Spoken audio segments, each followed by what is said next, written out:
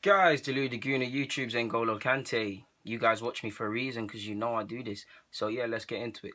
Charly Musonda, we know how good he is. 21 in 5 days, so 20 years of age. He's at that pivotal age where he needs to play football. Long story short, Conte does like him. He recalled him last year to stay in amongst the first team after his loan spell. Roma wanted him, etc. He said no. This year he said he's a good player. He's been training at centre half and central midfield and right back for his chance. And it looked like it was gonna come. But the real reason for this vid is because he was very frustrated. He made an Instagram post. Now allegedly he's in contract talk, so it could be about that. It could be about the playing time. It is a lot. Go and check it out. I'm not gonna bring out the quotes and things, but it sounded like someone that is frustrated. He said he tries hard and hard and hard and hard, and it's important to note. He said he's gonna keep trying. But he's been working his ass off, working his butt off, and he's not anywhere near to the first team. Can you blame him for someone that was linked with all this potential that Hazard talks up, that he's batted up youth sides, and Betis, it was so-so, but he's shown his quality. He's only played 3 times since signing in 2012 from Anderlecht or wherever he came from for Chelsea. And with his contract up in 2019, and they obviously want to renew his deal, can you blame him for being frustrated? No, you can't. 3 appearances. Once, I don't know, I think once is 90 minutes against Forest. He might have even been subbed in that. So I don't know. You can't blame him. His brother, one of his brothers, also took shots at Chelsea. He started saying they wouldn't know if Messi or Ronaldo was in their academy. I don't think he was talking personally about Musonda being one of them, but in the sense that Chelsea don't look at their academy and they could have someone of immense quality and not bring him through. He is clearly someone going to the top. JD and all these brands always getting him to do meet and greets. He speaks like a star on his socials. You'd think he's already there. That's nothing against him. He just looks like someone that's ready for the big time. I like him a lot. He's got technical quality. He probably needs to bulk up a bit. Technical quality, good movement and things like that. I like him.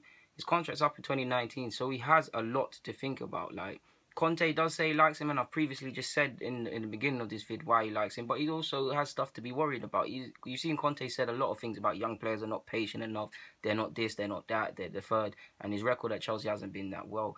I'm actually upset that Boga went on loan to Birmingham, to be honest. It was a good bit of deals from the wheeling dealer Harry Redknapp, but I believe Musonda Boga should be playing in the Premier League, or he could have stayed in France. I'd rather play in the France top league than against the likes of PSG and Monaco, then play against Derby and things like that.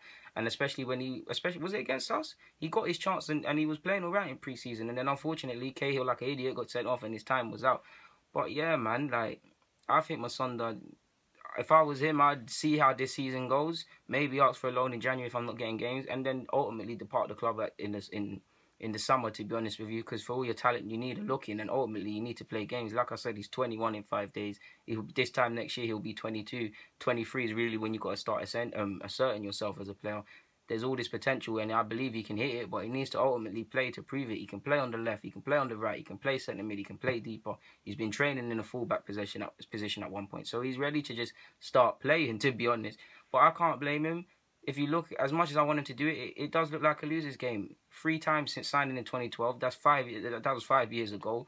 You see Baker depart on loan, Izzy Brown, Casey Palmer, Chalobah go permanently, Ruben Loftus-Cheek. All of these players, Mount, obviously it's a bit early for Mount, but Mount's gone on loan. All of these talented players that are not really getting a look in. So you can't really be confident for him. Talent always shines. Maybe with a couple injuries, he might get a look in.